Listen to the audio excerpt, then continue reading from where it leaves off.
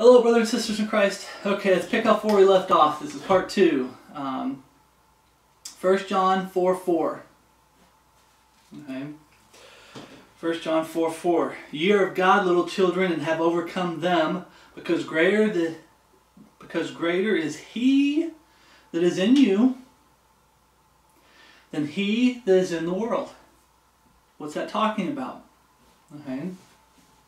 He that is in you. The Spirit of God. Okay? It's masculine. That's why it's he. Doesn't mean it's a person.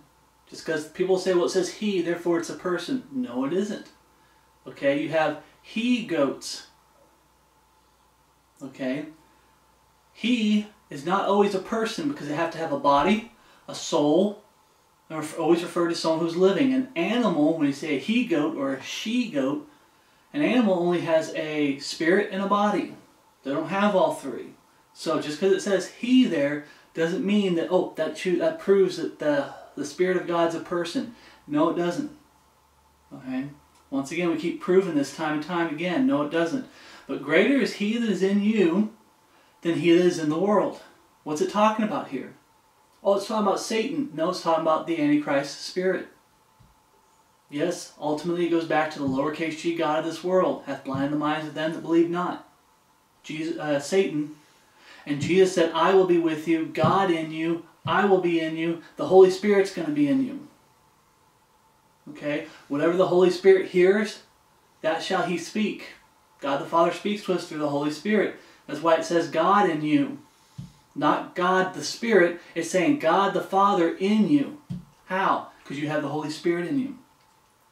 But greater is the Holy Spirit in you, brothers and sisters in Christ, than the Antichrist spirit that's in the world. Greater is he that is in you, Jesus Christ, than he that is in the world, Satan.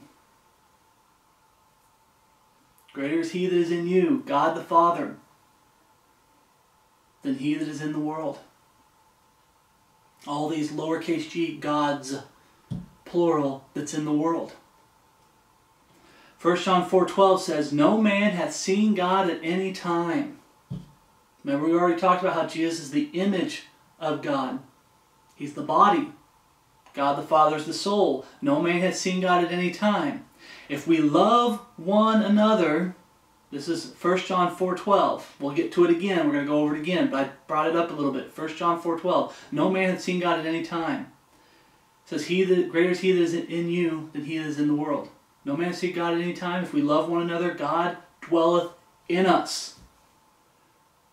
So who's the he there? Okay, I know for this Holy Spirit, I said it's masculine. God is a man. Body, soul, and spirit is a man. Jesus Christ. But the he there, I brought up God the Father in you. It's saying God dwelleth in us. And his love is perfected in us. But the Holy Spirit has no connection to God the Father. They're not one and the same. They all share the title of God and they're one in essence, but they're not one and the same. Do you have God the Father, the soul inside you? You have the Holy Spirit in you. The Holy Spirit of God. And if you have the Holy Spirit of God in you, guess what? You have God the Father in you. That's what the Scriptures read. 1 John 4:3. This is that spirit of Antichrist. Greater is he that is in you, God the Father, through the Holy Spirit. They're connected. They're one. Okay? The distinction is body, soul, and spirit. Then he that is in the world, Satan, the lowercase g god of this world, goes around like a roaring lion seeking whom he may devour, through the Antichrist spirit that's going out there in the world.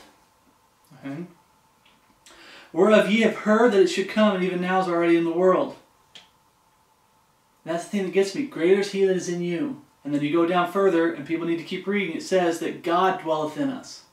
Who's the us? Saved sinners. People who vehemently defend this Trinity, this pagan Trinity, that ultimately is an Antichrist and an Antichrist spirit. Okay? God does not dwell in them. It can't, because God the Father is not the Spirit of God. God the Father is not God the Spirit. There's no connection. Okay? So God's not capable of dwelling within them. Why? Because they worship a false god. They worship Satan as an Antichrist, and they've received an Antichrist spirit. Now, what does the Antichrist spirit promise people? We'll say this again. We talked about this in part 1. What does he promise people? You can have the world and be a Christian. You can call yourself a Christian and continue in your sin all you want. You can be the Lord of your own life. You get to decide what you want to believe in. There's no foundation of authority other than yourself. That's the whole point. And when yourself is the final authority, or you're listening to Satan as your final authority, greater is he that is in you, the Holy Spirit of God, God the Father in you, than he is in the world. God has given me final authority right here. I hold myself accountable to it, and I hold the brethren accountable to it. You guys can hold me accountable to it, and you better be holding yourself accountable to it. Not just being so quick to hold other people accountable to it. Make sure you start with yourself. Judgment must first begin at the house of God. Okay, the body of Christ. There's 2 parts that I teach on that. One, it's talking about, hey, the judgment seat of Christ happens first, then the great white throne happens, after the 1,000-year reign of Jesus Christ. Okay, but before the 1,000-year reign of Jesus Christ, the judgment seat of Christ happens. But it also talks about, brethren, we start with ourselves. We are the house of God. This is a body, is this temple for the Holy Ghost. We judge ourselves first, then the body of Christ, then the world. Okay? Because if you're not judging yourself first, you're going to wind up being a hypocrite. When you go to tell the lost world, that's sin. You're a sinner. You need Jesus Christ. You need the Lord Jesus Christ. You need to get saved. You have a sickness, and that sickness is sin. But if they look at you and you're just living in wicked sin because you're not judging yourself first, you'll be seen as a hypocrite.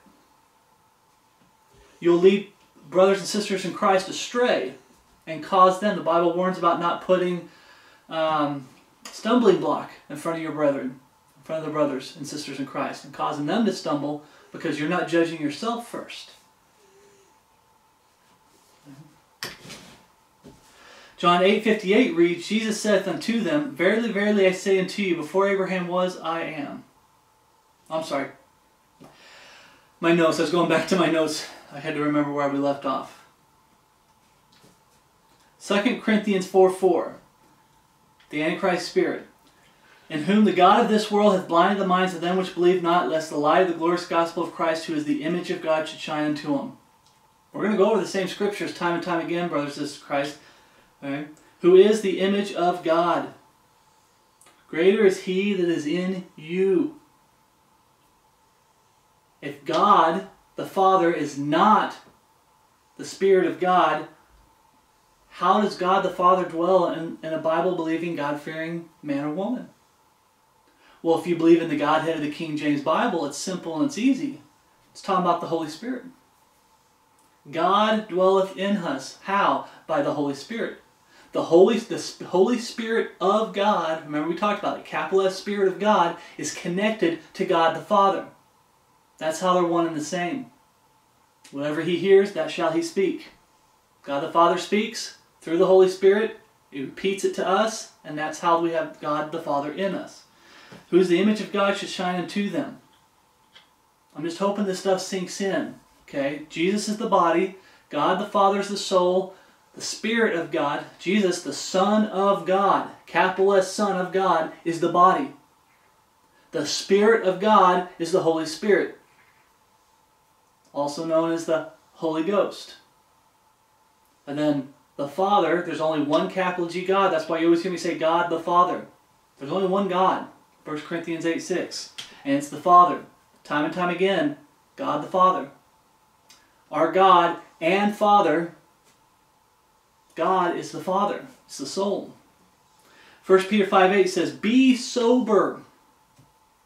Verse we talked about before. Be sober, be vigilant, because your adversary the devil, as a roaring lion, walketh about seeking whom he may devour.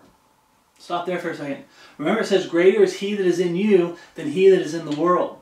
You know how people get devoured? Because they don't know the Word of God. They're not hiding God's Word in their heart. They're not living it. They start falling. And Satan comes around and devours them. What does the Bible say? I can do all things through what? Through who? Christ, which strengtheneth me. You stop going through Christ, guess what happens? You become vulnerable. You start taking off the armor of God, the helmet, a hope for salvation, the chestplate of righteousness. Hey, God is my Lord. He's who I fight for. He's who I serve. He's Lord of my life. That's what that breastplate of righteousness is for. Jesus is Lord of my life. He commands, I obey. It's not just something cool you put on to look cool. Okay? The shield of faith, the sword of the Spirit. You gird up your loins with the Word, with truth, the sword of the Spirit. Okay? And then the feet shod with the preparation of peace. Okay? Preaching the gospel, the plan of salvation. But the adversary, the devil, he goes around like a roaring lion seeking whom he devour. If he can get you to stray from this book, if he can get you to twist words, change definitions, add to, subtract, ultimately if he gets you to think and start acting like you are the final authority, he can devour you. Okay? Verse 9, whom resist steadfast in the faith.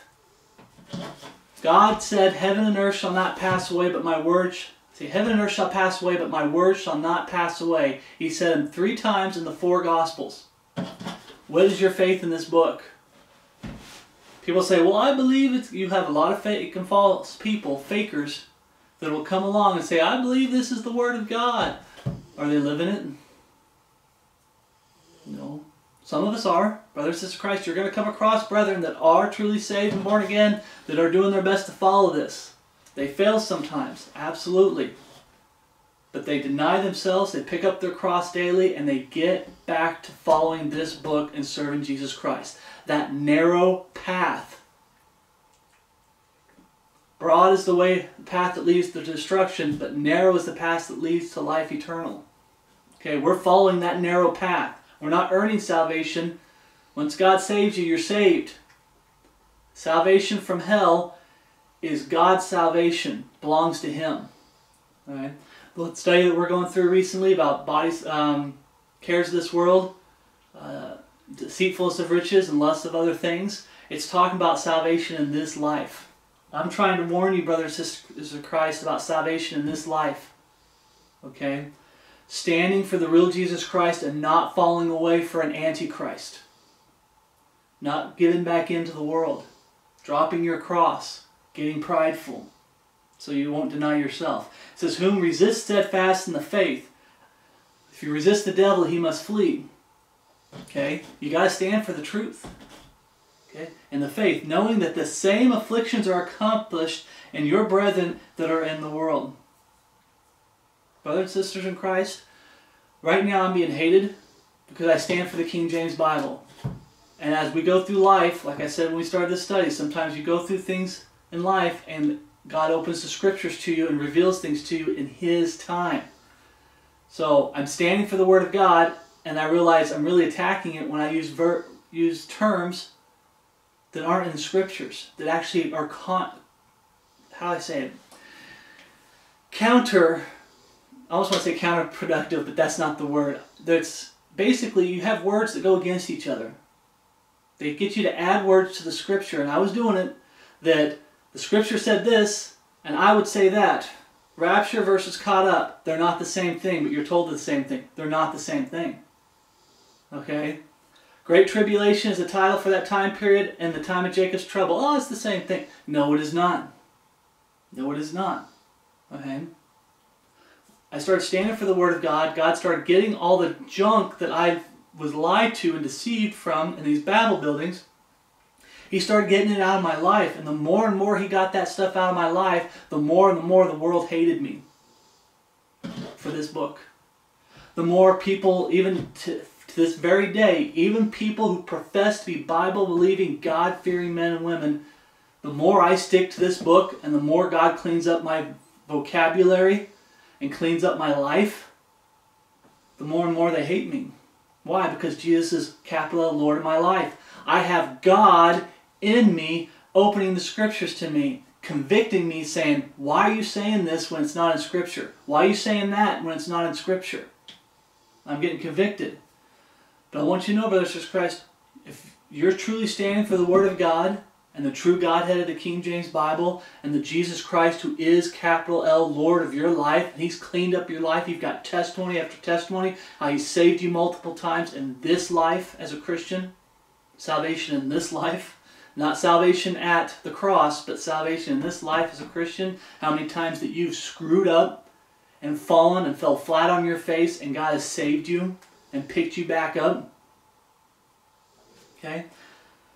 You're standing for the Word of God. You're living for Jesus Christ, who is the Lord of your life. You have testimonies on how you're going through afflictions. Okay? You're getting tempted. You're getting provoked. You're getting prodded. Okay? You're also you're suffering for Jesus Christ. This is what it means, brothers and sisters in Christ. That verse, I don't even have that in my notes. The verse that talks about suffering, if we suffer for Him, we shall also reign for Him. You know what it means to truly suffer for Jesus Christ? You stand for the true Jesus Christ of Scripture by saying, He's Lord of my life, and your actions back it up by the life that you live for Him. Abstain from all appearance of evil. Yes, Lord. Be not conformed to this world. Yes, Lord. Friendship of the world is enemy with God. Okay, Lord, I got to get some people out of my life that they're tempting me. I don't need that temptation. Oh, Lord, I really have to give that up. Lord, you're the Lord of my life. You command, I will follow.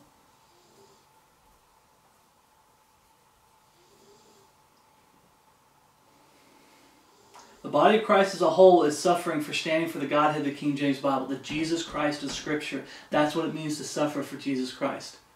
These people that are getting tired, I see this with the brethren, they're getting tired of suffering for Jesus Christ, so they're going back to the world. Okay, if we suffer with Him, we shall also reign with Him. There's people that are saying, I'm done suffering, I'm just going to give in and go the way of the world. And they're falling away. The Bible talks about the falling away. Okay, make sure that Jesus is the Lord of your life, and He commands us, and we obey, and the world hates you for it. Understand, you're not alone. You're not the only one. But Satan goes around like a roaring lion seeking whom he may devour. He sees, oh, look, there's that Christian over there. He took off the breastplate of righteousness. He took off the helmet. Oh, he laid his sword down. Oh, he set down the shield. Oh, his feet hurt. He took off the shoes. He's ripe to be devoured. And he'll come and he will mess you up. Okay? He's already doing it to the lost world. Look how bad it is out there, brothers and sisters in Christ. I mean, seriously, look at it. Absolute truth has no place in this world. In this wicked, wicked world. They want nothing to do with absolute truth. They want their truths. In other words, they change God's word, the truth of God, into a lie. They want their lies and they want to call it truth. And it's my truth. They don't want absolute truth anymore. I've tried giving out gospel tracts. I said this before. Tried giving out gospel tracts. Nobody wants them anymore. I had one man finally take one. But all the other times it's, no, I don't want one. No, I don't want one. 1 John 4:5. Get back to 1 John 4, verse 5. They are of the world, therefore speak they of the world, and the world heareth them. People say this Trinity thing, it's Godhead versus the Trinity, it's not that big of a deal. Then why is it the world as a whole rejects the Godhead? The Catholic Church hates the Godhead of the King James Bible. They hate the King James Bible. They're okay with Trinity. They love Trinity. All these false religions have their Trinities. Mormons, Jehovah's Witness, on and on and on. All these different Christian denominations. Even flat out pagan religions have their gods, plural, that they worship. Okay? They are of the world, therefore the world therefore speak they of the world, and the world heareth them. What does 1 John 2:15 say? Love not the world. It's one of those memory verses that we get. Love not the world, neither the things in the world. If any man love the world, the love of the Father is not in him.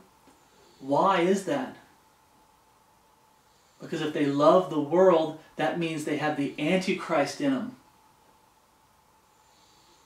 The love of self, the love of the flesh.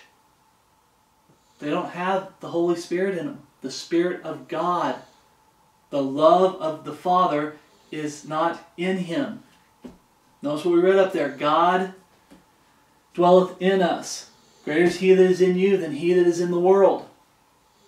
It's talking about the Spirit of God. Okay? Even though it's talking about the Father, they're one and the same. They're connected.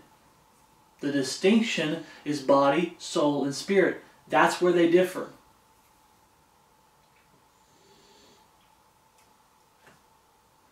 And the biggest thing I put in my notes here for you, brother and sister Christ, that can attest to this, I was part of the false religion, Bible buildings, non-denominations. Sometimes I was part of Foursquare. So Foursquare, they had every denomination. So you could have something that kind of looks vaguely familiar, the old-fashioned religion, all the way up to the charismatic nuts. Okay? The people that are possessed with devils, the Antichrist spirit just really shines through them. Okay? I was part of that system. The way of the world are trinities. They love their trinity. Every single one of them.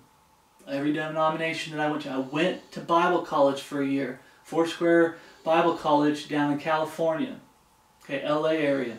I think it was it's LA County, but San Bernardino, I think it was. Can't remember the exact city, but it's LA County area. Okay. They love it. That's the way of the world. Okay? That's why you love not the world. When something's very popular with the world, like the Trinity, you have to stop and say, wait a second. Am I living truth and they've taken something and perverted it? Or are they adding something completely foreign to Scripture? Either way, I need to stay away from it. With the Trinity, they're taking something that's completely foreign to Scripture and perverting the Word of God. Speaking perverse things to draw away disciples after them. They're trying to pull people away from the Jesus Christ of the King James Bible. Satan's trying to use them, these wolves in sheep's clothing, to promote a false system to blind the minds of them that believe not, lest the light of the glorious gospel should shine unto them.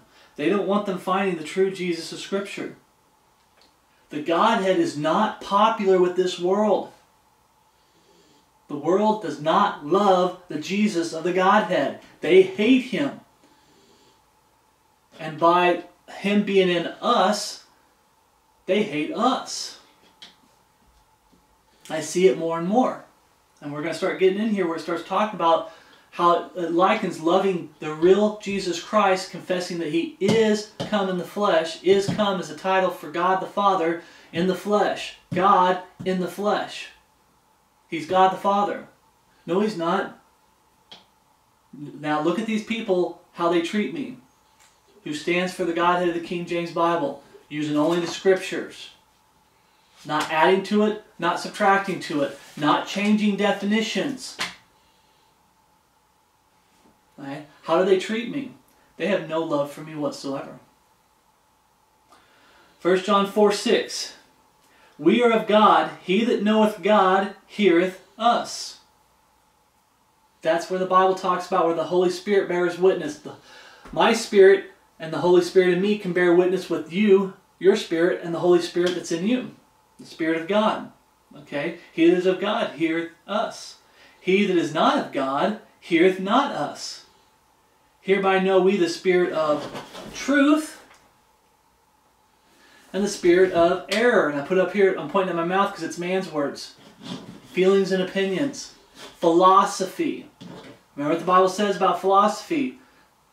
Philosophy can spoil you. It can ruin a Christian. Okay? Spoiled by philosophy and vain deceit, after the rudiments of the world, after the traditions of men, and not after Christ. You start falling into the trap of pointing people to an Antichrist. You start getting manipulated by an Antichrist spirit. You start getting spoiled as a Christian. And when it does, when something spoils, it means it's going bad. It's becoming ruined. Oh man, have you ever cooked something and said, oh, this is spoiled, this is bad, we can't eat this? It's ruined. That's what happens. Okay? The spirit of truth versus the spirit of error. So what's the spirit of truth? The capital S Spirit of God. That's the spirit of truth. What's the spirit of error? The Antichrist spirit. When I'm in error, this isn't the spirit of error. Hear me out, brothers and sisters in Christ. When I'm in error and a brother in Christ comes to me and shows me in Scripture, hey, what you're doing there, or how you kind of said that thing there, you're wrong in what you said. And here's the Scriptures to show the truth. The capital S Spirit in me, the Spirit of truth, will make me look and go, you know what? You're right, brother. I was wrong. You know what the spirit of Antichrist spirit is? They don't care how much Scripture you show them, they're not going to listen. I don't want to hear it. I don't care. I'm not going to hear it. I love the spirit of error. That's the difference. That's when you know someone has a spirit of error. When you preach the plan of salvation found in the Scriptures and they deny repentance, they deny prayer, they deny the changed life after salvation, no matter how much Scripture you throw at them, they don't care, they don't want to hear it. You're dealing with an Antichrist spirit. Same thing goes with the Godhead. You preach the Godhead, the one person in the Godhead, which is Jesus Christ, body, soul, and spirit. They are all connected, which makes them all one. And they hate you for it. You're dealing with, and they don't want to, they love the error. They love promoting falsehood. The same goes for all the doctrines. When they try to push that you can lose your salvation, you show in Scripture, you're sealed into the day of redemption. Okay, these things have I written unto you that believe on the name of the Son of God, that you may know you have eternal life, and that you may believe on the name of the Son of God. But you can know you have eternal life. You're only capable of believing because of the Word of God. You're sealed into the day of redemption. Salvation is His salvation when it comes to eternal salvation. Your salvation has to do with this life as a Christian. How are you going to fare in this life of the Christian? Or are you going to be taken down right away? And you're going to be standing before Jesus Christ, the judgment seat of Christ, holding a penny in your hand. A copper penny. I'm just using that as an example. I don't know how the rewards are going to go. They're crowns of rewards. But the point is you get taken out quick because you don't stand. You don't get hardly anything at the judgment seat of Christ. Right? But the spirit of error, when you show someone the Word of God and absolute truth, there's people that have shown me stuff and I said, okay, what about these Scriptures over here? They're failing to compare Scripture with Scripture with Scripture. They're not rightly dividing. There's times I've been caught doing that and I was wrong.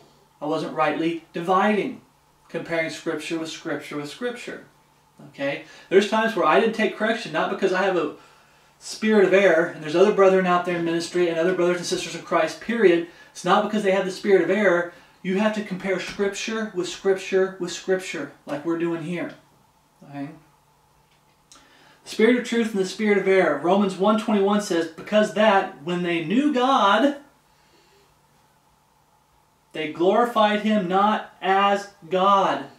Remember, there's only one capital G, God the Father. So when they knew God the Father, they glorified Him not as God the Father. You say you're adding to Scripture. No, I'm not. 1 Corinthians 8:6, there's but one capital G God, the Father. Even our God, it says our God, capital G, and Father. God the Father is in Scripture. Capital G God is a reference to the Father. It says, when they knew God, they glorified Him not as God, neither were thankful. We show them the true God of Scripture, Jesus Christ, who is God the Father. What is their attitude?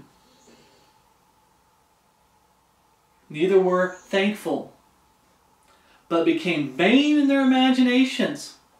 I want to make up a God that best suits me. I want to be God. I want to be the final authority, so I'm going to invent a Jesus that best suits me. And what usually happens? Every time. And their foolish heart was darkened. What did we talk about earlier? How true confession comes from the heart in part 1? With the heart man believeth unto righteousness, but with the mouth confession is made unto salvation. Their foolish heart was darkened. John 14:6. Jesus saith unto him, I am the way, the truth, and the life. No man cometh to the Father but by me. When they knew God, they worshipped Him not as God. We come as Christians and say, we are of God. He that knoweth God heareth us. When Jesus, God, the Father, manifest in the flesh, was right before their eyes saying, I am God, they denied it. The same thing's going on today. And because we are now connected, I talked about this, our soul is connected to our body and we're spiritually dead. That's the lost state of mankind, men and women. The body sins, it affects the soul and it scars the soul. When we get saved, all our sins are forgiven. Okay? God does the spiritual circumcision. Snip. Now our body's not connected to our soul. What is our soul connected to? Jesus Christ. That's why we're part of the body of Christ. That's why His righteousness is imputed to us. That's why when God looks at us, trying to see our sin, He sees Jesus Christ. That blood that was shed to wash away our sins. Right? That's what it's talking about. We are of God. He that knoweth God heareth us. Romans 1:21, we read it. Because that when they knew God, they glorified Him not as God. John 14:6 says, Jesus saith unto them, I am the way, the truth, and the life. No man cometh to the Father but by me. You got to go through the body to get to the soul. That's said of everybody. Verse 7, if you had known me, you should have known my Father also. And from henceforth you know Him and have seen Him. We read, no man hath seen God at any time. Well, that's talking about, they'll admit that maybe that's talking about the Father. But there's other times where capital G is not talking about the Father. No, capital G, God, is the Father. It's the soul. It's connected to God, to Jesus Christ, which is the body. That's what makes them one. But Jesus is saying, you want to see God the Father? Look at me. Not me. I'm saying Jesus saying, look at me. Okay? You've seen God the Father. He that hath seen me hath seen God the Father. 8. Philip saith unto him, show us the Father, and it sufficeth us. Jesus saith unto him, have I been a long time with you, and yet hast thou not known me, Philip? What did we read in 1 John 4:6? We are of God. He that knoweth God heareth us. Anybody that's following this ministry, you don't know who Jesus Christ is? And you've been following this ministry for this long, and you still don't know who Jesus Christ is? It's God the Father. He's God fully and completely. The soul connected to the body. Have thou known me, Philip? He that hath seen me hath seen the Father. And how sayest thou then, show us the Father? How many times we got to say this, brothers and sisters in Christ? You want to see God the Father? You look at the body. Who's the body? Jesus Christ. You want to see the soul of Philip Newton? You look at the body. Now you've seen the soul of Philip Newton. Where my soul is connected to my body at one time. I know it's severed. I'm connected to Jesus Christ. That's why we are seated in heavenly places in Christ Jesus. But you look at my soul, you see my body. Now they're not connected. This filthy, wicked flesh, sinful flesh, hasn't been redeemed yet. We're 2/3 redeemed. One day we're going to be fully redeemed. And this wretched body is going to go to waste and just cease to exist. We're going to be transformed in a blink of an eye, in a moment, in a twinkling of an eye. Okay? The corruptible shall put on incorruption. We're going to get rid of this body right now because we're connected to Jesus Christ now. We are one with Christ. We're all one in Christ Jesus.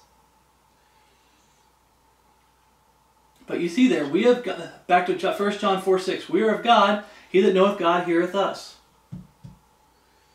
It's just so simple for us who are saved, brothers and sisters in Christ. We have the Spirit of God in us, and the Spirit of God in us, through the written word, I can do a teaching, and a brother in Christ or a sister in Christ can say, I was just reading that, and look what else the Lord showed me. And I can go, that's amazing, and add that to my study, and we can have true fellowship. Because he that is of God heareth God. Oh, no, I'm sorry. We are of God, he that knoweth God heareth us. We can have that fellowship. But these people that are vehemently defending the Trinity, this pagan philosophy, adding terms to the Bible that's not in the Bible, having a lighter attitude towards sin, changing the gospel, the changed life gospel, I can't have fellowship with them. They don't hear me. He that is not of God heareth not us. Hereby know we the spirit of truth and the spirit of error. 1 John 4:7. Beloved, let us love one another. See, it makes a very distinction that, hey, we are of God. He that knoweth God heareth us. He that is not of God heareth not us. When we preach the true plan of salvation that leads to a changed life, the changed life gospel, the death, the old man dies with Jesus Christ, is crucified on the cross with Christ. The new man is raised up with Jesus Christ. New creature in Christ Jesus. The changed life gospel. When we preach the major doctrines, eternal security, the Bible version issue, that heaven and earth shall pass away, but my word shall not pass away. Right? That how He's elevated His word. In the Old Testament, talk about how God has elevated His word above His name. Okay? Jesus opens His mouth in the book of Revelation and wipes out the 200 million man army with His word. But we preach the Bible version issue. We preach eternal security. We preach the Godhead. We preach dispensational teaching. We preach pre-time of Jacob's trouble, catching away the body of Christ. Okay? We preach on hell. Okay? Hell's real, and it's not the grave. Hell is just not annihilation. You go to hell, you will burn and get tossed in the lake of fire to burn for all eternity. We preach these things. Okay? Because God is in us. We preach these things to encourage the brethren, to keep to help strengthen your walk with the Lord, and to keep your eyes focused on Jesus Christ. That's true love. I mean, I'm here for you. You need help mowing your lawn? I can help mow your lawn, or even mow your lawn for you. But true love for the brethren isn't mowing lawns. Okay, true love for the brethren is holding them accountable to the Word of God. Helping to encourage them to keep their eyes on Jesus Christ. Okay? Help them with repentance. That's why the Bible says we're supposed to confess our faults one to another. Not our sins, our faults one to another. But notice how 1 minute it's like they have to have God in you. It goes hand in hand. Loving the brethren go hand in hand with having the Spirit of God in you. How do these people who vehemently defend the Trinity, how do they treat us, brothers and sisters in Christ, who stand for the King James Bible and what it teaches in the Bible? The Godhead. How do they treat us? Let's keep going. I'll start from the beginning. 1 John 4:7. Beloved, let us love one another, for love is of God, and everyone that loveth is born of God. The new man, the new creature in Christ Jesus. And knoweth God. The Spirit comes in and brings you into all truth. The Spirit of God. Not God the Spirit. The Spirit of God. The connection. The word of shows connection. That Spirit belongs to God the Father. Not God the Spirit. Just severing that connection and making Him a completely separate God. Okay? The Spirit of God. You knoweth God. Verse 8, He that loveth not knoweth not God, for God is love. I've said this before, and I'll say it again. Okay? This is talking about brothers in Christ. But when I saw that Edward P.F. was in error, I didn't show hate or disdain or bitterness or anything toward him, and I still don't. Okay? He was professing to be a Bible-believing Christian. He started promoting things of a false gospel, a changed life gospel, a crossless gospel, a no resurrection gospel, and I tried to correct him, saying, hey, tried to treat him like a brother. Hey, you're starting to steer, because remember, Edward P.F., a lot of you don't know who he is, but those who do know who he is, he's a man that he used to follow King James Video Ministries. The gospel that they preached, the changed life gospel that comes from the Bible that King James Video Ministries preach, he used to say amen to. Now he preaches 100%, he did a 180, now he preaches 100% against it. I don't believe he was saved to begin with, but I don't believe that now. But looking back, when I first confronted him on it, when he started steering away from the true plan of salvation, I showed him love like you would for a brother in Christ. And I tried to show him the scriptures that he was ignoring and twisting and just throwing it out because he felt like throwing it out. Okay? He had hate and disdain for me. He treated me with hate, anger, bitterness. What does this say here that we just read? Sorry. He that loveth not knoweth not God, for God is love. How we treat one another and how we treat absolute truth determines whether we have the Holy Spirit in us. John 14:23 reads, Jesus answered and said unto him, If a man love me, he will keep my words, and my Father will love him, and we will come unto him and make our abode with him. I don't know how many times I've got to preach this, brothers and sisters in Christ, because some of you, not all of you, some of you are falling back into the trap of love is just a fleshly feeling. It's flesh. Lusts of the flesh. That's not love. True love is action. True love for a brother or sister in Christ is how you treat them. Do you point them to this book? Do you preach absolute truth to them? Do you hold them accountable to this book? Do you encourage them to get back up when they fall? Are you there to help them when they go through hard times in this world, whether it's financial or physical? It's action. It's not this flesh feeling. Matthew chapter 23, verse 36, it says, Master, which is the great commandment in the law? Jesus said unto him, Thou shalt love the Lord thy God. Capital L, Lord, thy God. He's talking about the Father. Capital G, God, is a reference to the Father. And it says, Lord thy God. How many people do you hear say, Jesus is my Lord, yet when you talk to him, oh, but he's not the Father? I thought you said Jesus is your Lord. That's saying he's the Father. Lord thy God, with all thy heart, with all thy soul, and with all thy mind. And you look at these people that vehemently defend this Antichrist and Antichrist spirit through the Trinity. They don't love the Lord their God with all their heart, with all their soul, and with all their mind. You look at them and they're just going off into the world. The ways of the world. But what's the second one? This is the first and great commandment. And the second is like unto it. Thou shalt love thy neighbor as thyself. On these two commandments hang all the laws and the prophets. What did we start this with? Chapter 4, 1 John 4, verse 1. Beloved, believe not every spirit, but try the spirits whether they are of God, because many false prophets have gone out into the world. They do not want you loving the Lord thy God with all your body. Lord thy God with all your heart, with all thy soul, and with all thy mind. They don't want you doing that.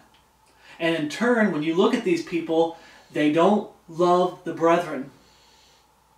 Now, I'm talking truly saved brethren, but brothers and sisters of Christ, have you looked at them? Have you seen how they turn on each other even? They go crazy and turn on each other. I mean, there's a lot of times that I disagree with some of the brethren, and I don't go crazy and making 50 million videos because I disagree with one of the brethren. I don't go and try to do personal attacks. You see what I'm saying? They go hand in hand.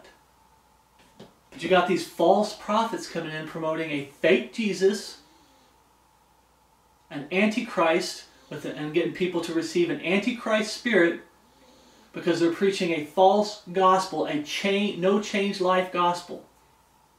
You just believe in your head and you're saved. You continue living however you want to live. You are your own God. You're your own Lord.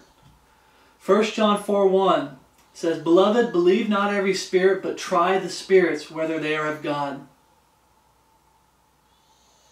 Okay? When it means spirits, plural, whether they are of God, it's talking about the Holy Spirit in each person. You need to try the people to see if they have the Holy Spirit and the Spirit of God in them. Why? Because many false prophets are gone out into the world. Absolutely. Well, love is just this fleshly feeling and everything. And love for the brethren is, donating a lot of money to this Babel building. Love for the brethren. And it's like, true love, the Bible teaches it time and time again, true love is an act of your will. It's not a flesh feeling. Not a burning in the bosom. Okay? These charismatic wingnuts that get all about the flesh and get so fleshly and out of control. It's not love. That's the flesh. Oftentimes, almost all the time, it's demon possession. We say demon possession, it's the Antichrist spirit. Right? Back to 1 John 4, verse 9. In this was manifest the love of God towards us. See, it talks about loving the brothers and sisters in Christ, and it goes back to God's love. It goes back to us loving God, and then God's love for us. Okay, and this was manifest the love of God towards us, because that God sent His only begotten Son into the world. That's important, brothers and sisters of Christ. We truly, who believe in the Godhead, we believe the Son of God. Capital S, Son of God the Father. They're connected. That's why they're one and the same. When you switch that around to God the Son, you destroy the text. And you make it a completely lowercase g God, a completely separate God that has no connection to God the Father. None whatsoever. Their own diagram shows, I don't know how many times I have to say it, their own diagram shows that the Son of God, they destroy it and say God the Son, and then say He has no connection to the Father. They just have a diagram at the very center, they have God, but they all are God, but they have no connection to each other. Jesus is the Son of God, is not the Son of God anymore. He's just God the Son, and there's no connection to God the Father. None. But we see here, only begotten Son into the world that He might live, that we might live through Him. John 14:6 says, Jesus saith unto him, I am the way, the truth, and the life. No man cometh to the Father but by me. Notice what it just said there. That we might live through Him. No man cometh to the Father but by me. You have to go through Jesus Christ, which is the body, to get to the soul. The Father. God. Truly God. It's the Father. We see that there. Verse 10. Herein is love, not that we loved God, past tense, but that He loved us, past tense, and sent His Son to be a propitiation for our sins. Past event. Beloved, if God so loved us, we ought to also to love one another. It talks about the love that God, the act that God did on the cross. Okay? Turn to John 3:16. The one that everybody loves, John 3:16. What's this love that talks about if God so loved us? John 3:16. For God so loved, past tense, the world that He gave His only begotten Son. See, the Bible versions try to take out begotten. It's either He gave His only Son, or it says one and only Son. But the Bible talks about, when it does the lineage, going all the way back to Adam, it says Adam, who is the Son of God. Adam was the created Son. Jesus is the begotten Son. He's actually God manifest in the flesh. Adam was just created. Right? Only begotten Son, that whosoever believeth in Him should not perish, but have everlasting life. When you say Jesus is not the Father, you're saying He's not the begotten Son. You're saying He's not the capital S Son of God. Verse 17, for God sent not His Son into the world to condemn the world, but that the world through Him might be saved. I have to underline that because people keep saying, and I've been saying it wrong, so I'm going to try to start saying it right. Jesus Christ paid for the sins of the world. But here's where I was getting it wrong. I kept saying He took on the debt of the world, so He didn't really pay for everybody's sin. I was getting kind of confused myself. But let me show you where God corrected me. Jesus Christ paid for the sins of the world.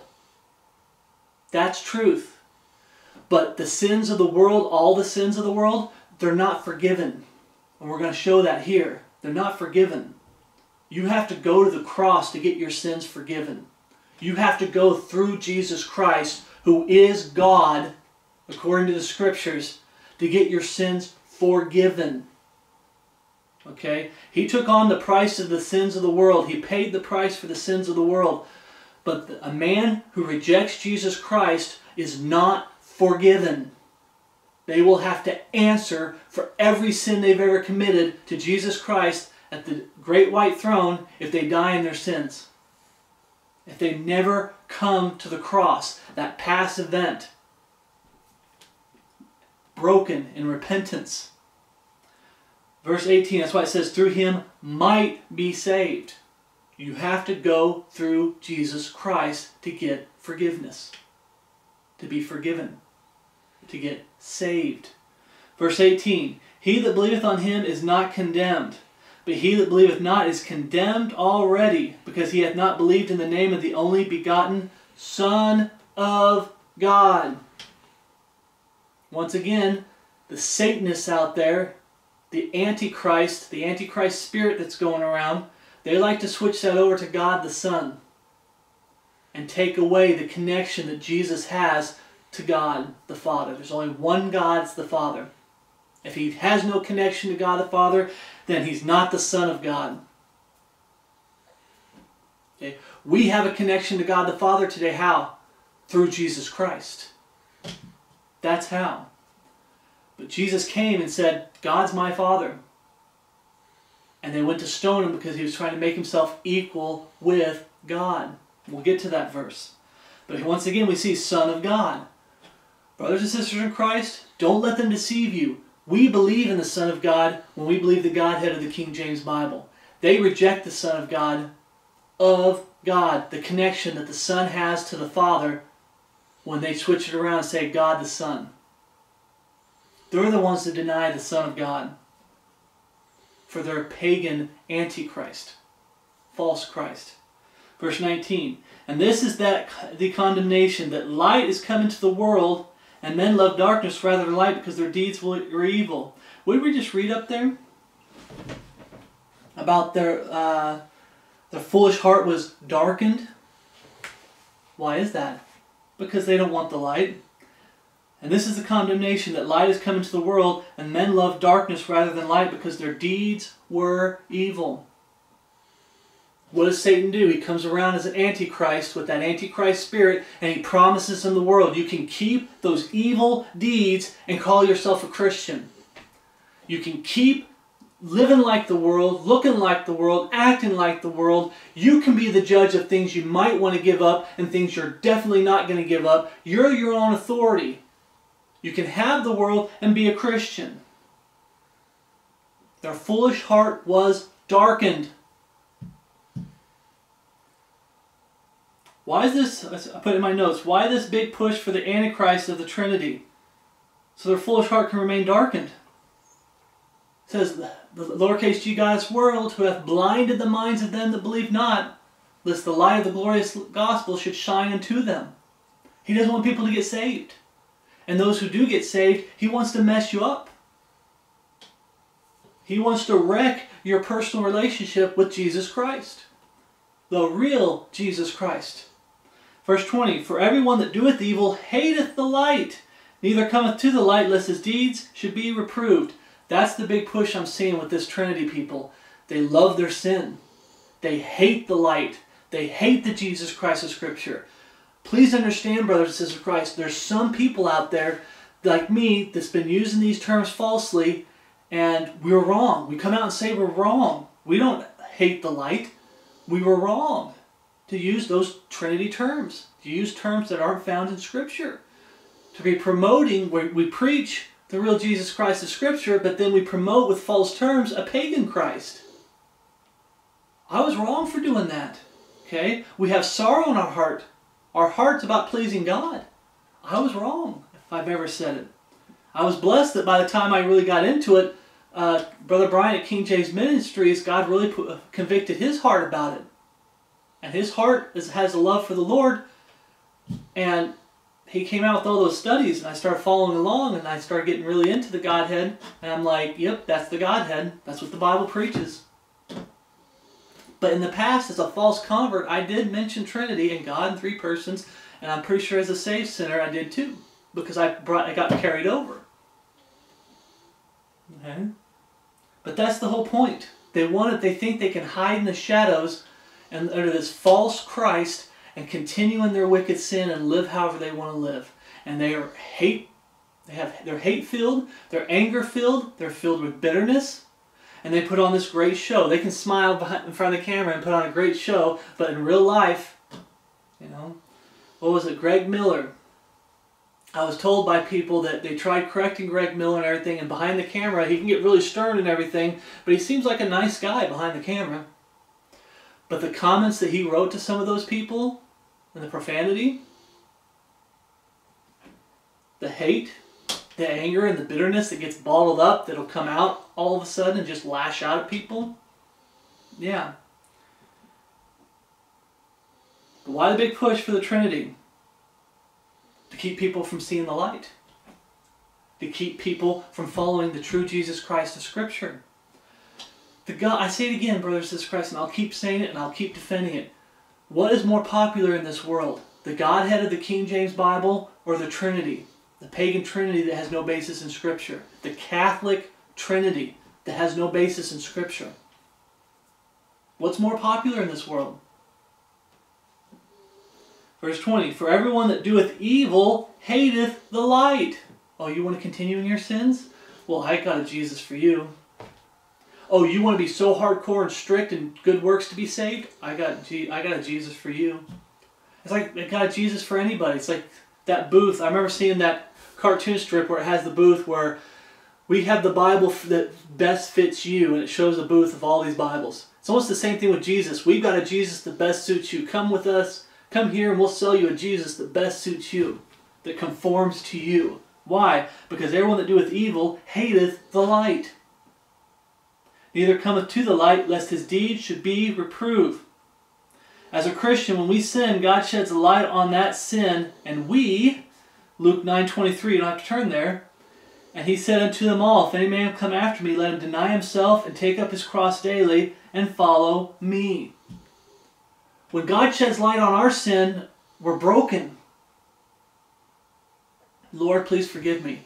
On these professing Christians out there, when God shines a light through us, through the Word of God, shines a light on their sin and everything, what's their attitude? These Trinitarian, hardcore, I'm Trinitarian, what's their attitude?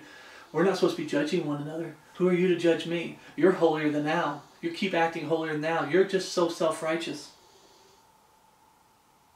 And it gets to the point where they just try to say that we're the lost ones and we're the ones that are, and they don't have Scripture to back it up. They couldn't back it up with Scripture if their life depended on it. But that verse right there, it says, for everyone that doeth evil hateth the light, neither cometh to the light, lest his deeds should be reproved.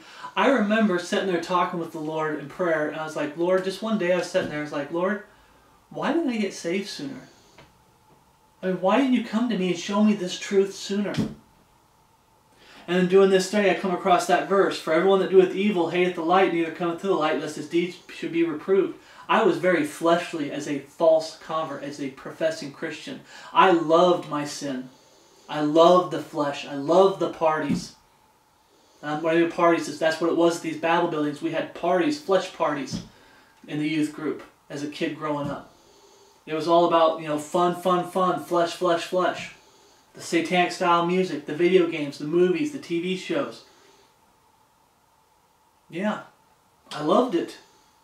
What does it say? That for everyone that doeth evil hateth the light. I wasn't ready for truth then, and God knew it. I would have hated the light back then because I was just too much having fun. God waited for the right time in my life where I was broken. And then He shined a light on all my sins. And you know what? That's what repentance is. God shines a light on what your state is, your current state is. I'm truly lost. I'm not saved. I'm on my way to hell. I'm a dirty, rotten, filthy, low-down, no-good sinner on my way to hell, and I deserve to go to hell for sinning against God. And you fall down on your knees before the Lord. Why didn't I do that when I was younger? Because of that verse right there. But as a Christian, that's our attitude. When God sheds light on our sins, we fall on our knees. deny yourself. We drop the pride. We fall on our knees and say, Lord, forgive me of this sin. Lord, forgive me of the sin of using the word Trinity. Forgive me of the sin of adding to your word and saying God in three persons. Forgive me of the sin of saying God the Son and totally destroying the Son of God. What the Bible says, the Son of God. Totally destroying it. The connection that the Son has with the Father. And so on and so forth. We come broken. That's the difference. They don't. Why is that? Because they have an Antichrist spirit. That's the true test. Verse 21. But he that doeth truth. I had to underline that because, brothers and sisters in Christ, it's not speaking truth. It's always good to speak the truth. And make sure your truth lines up with the Bible. But it's more important that you're doing truth. Jesus is the capital L Lord of your life. He commands, you obey. Are you doing truth? But he that doeth truth cometh to the light that his deeds, remember, whatever you do in word or deed, do all in the name of Jesus Christ. That his deeds may be manifest that they are wrought in God. That's the whole thing that separates us, brothers and sisters in Christ, true Bible-believing, God-fearing men and women from these fake and false wolves in sheep's clothing, false brethren, sows as the Bible calls them, dogs returning to their own vomit, sows wallowing into their mire. What God thinks of these false converts who try to pretend and hide amongst the body of Christ as Christians when they're not Christians. I would say Bible-believing, God-fearing men and women because the word Christian has been abused and misused in this world today. That they are wrought in God. The changed life in a Christian.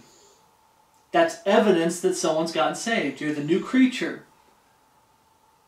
Jesus comes into your life. He is capital L Lord of your life. He commands, you obey. Well, there's no changed life. You're not saved. That's why we say that, brothers and sisters in Christ. No changed life, no resurrection gospel. He that believeth, it just said there. Because I have a lot of notes on here. But he that doeth truth cometh to the light that his deeds may be manifest that they are wrought in God. It's evidence of salvation, the changed life. People love John 3:16, but they don't like to keep reading. Okay? Now, going back to doing truth. John 17:17 says, sanctify them through thy truth, thy word is truth. How do we know how to do truth? God has given us his word. Heaven and earth shall pass away, but my word shall not pass away. The Bible says, thy word have I hid in my heart, that I might not sin against thee. Wherewithal shall a young man cleanse his way? By taking heed thereto according to thy word. And we just read there, sanctify them through thy truth, thy word is truth. That's how you know someone's saved and born again. That's how you do the new life. The Holy Spirit comes in. He opens the scriptures to us. And he starts showing us our life and saying, okay, that's got to go. That's got to go. Okay, every morning you wake up. I'm pointing over at my bed. Every morning that you wake up, you get up, you start with the day with the Word of God. Every day you lay down at night, you need to start reading the Word of God before you go to bed. Even if it's just a quick verse. No matter how late you stayed up or you've forgotten and time is flying by, start your day with the Word of God, end your day with the Word of God. The do's and the don'ts, the stands that you're supposed to take for the major doctrines, for the real Jesus Christ of Scripture. Put on that whole armor of God every day. Okay, we'll get back into the armor of God studies eventually. But God put on my heart to do this study, and I put out studies as God puts it on my heart, or sometimes the brethren will ask questions that are pretty neat questions, and I'll do a study. But for the most part, what God puts on my heart. Okay. But sanctified for thy truth, that's doing truth. So we get back up there and it says, 1 John 4:9, and this was manifest the love of God towards us, because that God sent his only begotten Son into the world that we might live through him. You have to go through the real Jesus Christ of Scripture, who is God the Father, manifest in the flesh, the body of God the Father. They're connected. The soul. Okay. John 5:11 reads, "These things have I spoken unto you, that my joy might remain in you, and that your joy might be fulfilled." Might be full. Full. "This is my commandment, that ye love one another as I have loved you. Greater love hath no man than this." Greater love hath no man than this, that a man lay down his life for his friend. Ye are my friends, if you do whatsoever I command you. Jesus laid down his life for us. There's no greater love than that. Okay? God manifest in the flesh, God the Father laid down his life for us through Jesus Christ. When you give your life to Christ, now you do whatsoever he commands you. But there's no greater love than this. What's the opposite of a friend? Enemy. Philippians 3:18 reads, "For many walk, of whom I have told you often, and now tell you even weeping, that they are the enemies of the cross of Christ." The opposite of friend is enemy. And the definition here of a true friend of Jesus Christ is what? Someone who does whatsoever he commands us. Once again, is Jesus Lord of your life? He commands, you obey. I keep coming across professing, I'm just using this for this example, professing Christian women, and I hit them up with something so simple. I just say, hey, the Bible says in the book of John that Jesus himself says that if a man love me, he will keep my words, and my Father will love him, and we will come unto him and make our abode with him. Okay? True love for Jesus Christ is your heartfelt desire to keep his word. That's how you have a perfect heart with the Lord. I even quote this verse to him about, if ye are my friends, if you do whatsoever I command you. So then I ask him a simple thing. I said, what are the 3 commands God gives on the appearance of a woman?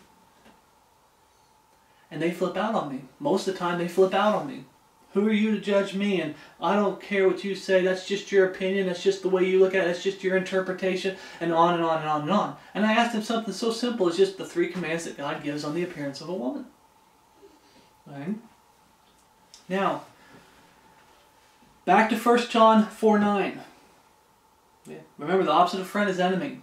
What's true love? Once again, true love for Jesus Christ is action, keeping his word. True love for the brethren is keeping God's word to the brethren. It says we're to love one another, we're to encourage one another, we're to lift one another up. We're supposed to keep each other's eyes on Jesus Christ. We're to confess our faults one to another. And yes, we're supposed to be there to help them physically when they're desperately in need, physically or financially. We need to be there to help. Right? Not do everything for them, but to help. But you go back to 1 John 4:9. Notice where it said towards the end, it said, "And sent his Son to be the propitiation for our sins." Okay, I've already had to do this in a previous study. When I said, show me where Jesus God, like I said, I was saying it wrong, but I'd always say, show me where Jesus paid for everybody's sins. Where it says, all the sins of the world are paid for. Present tense, not past tense. Present tense, show me. Now I need to say, show me where all the sins of the world have been forgiven. Everybody's sins been forgiven. Because Jesus died on the cross, that means everybody's sins are forgiven. Right? That's what God kind of corrected me. I'm not above correction. But propitiation, they'll go to this verse. This is one of the verses. Propitiation. And it says, the act of appeasing wrath or conciliating the favor of an offended person. This is Webster's 1820 dictionary. Person. The act of making propitious. So I was like, okay, what does propitious mean? The act of making propitious. When you look at propitious, it says disposed to be gracious or merciful. Ready to forgive sins and bestow blessings. And it's applied to God.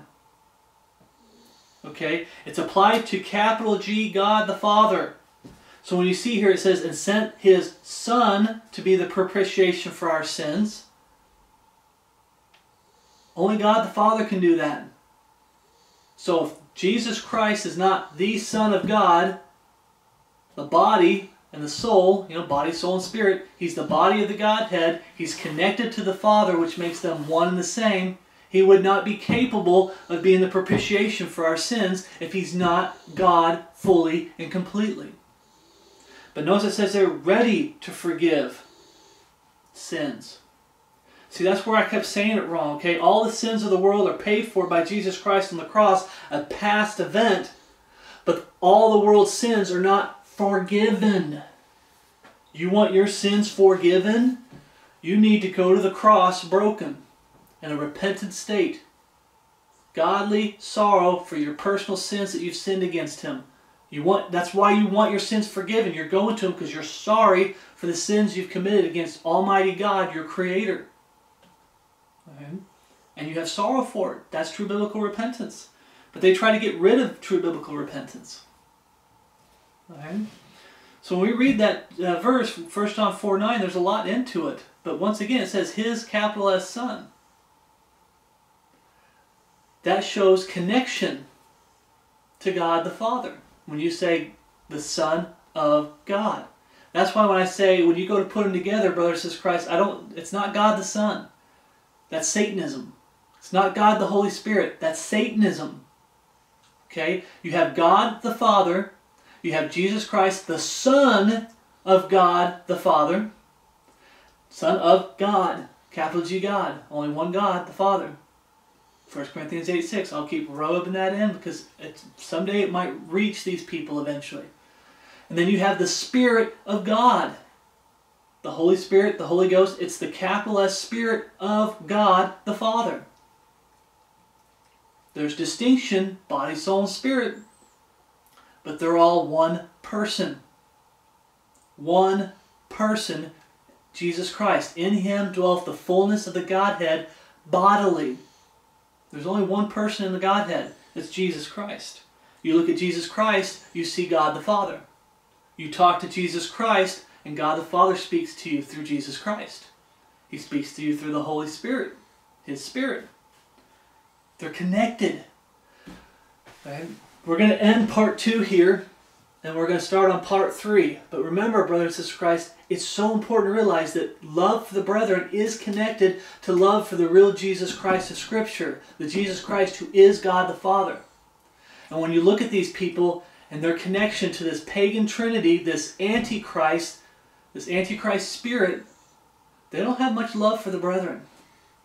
Their idea for love for the brethren is just all fleshly. I said I loved you, that means I love you. It's not based on action.